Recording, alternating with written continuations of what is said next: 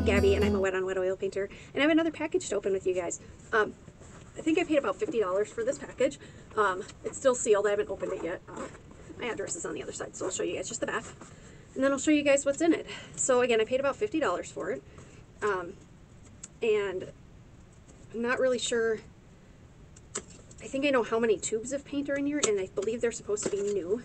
I believe they're supposed to be 23 tubes of paint for 50 bucks, so just over $2 a tube. But they are supposed to be new. Usually I try to pay $1 a tube if they're used. So if that gives you guys kind of an idea. And I'm going to grab the camera and I'll show you guys as I open it. Here it is. Sorry about the crunching. Well packed, which is great.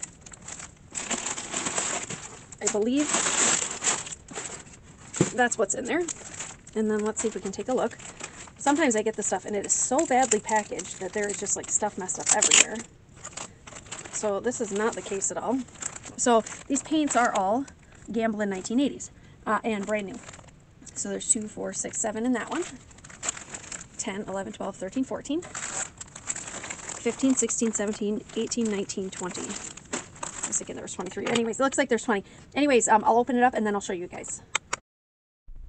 Okay guys, so there was actually 23 colors. They're all different.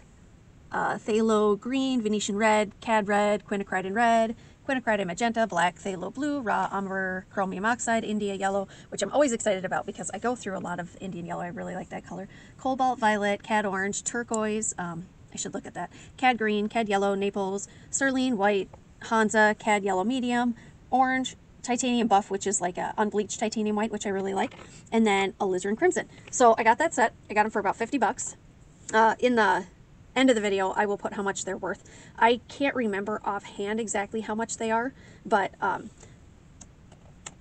they definitely would cost more than $50 if I bought them at the store. Anyways, guys, any questions or comments, put it in the comment section of the video. I'll do my best to address them. I'm Gabby. Thank you for watching. Subscribe, share, like. That would be all wonderful. Until next time, I really do hope you guys fall in love with oil painting and oil paints just as much as I have. Bye now.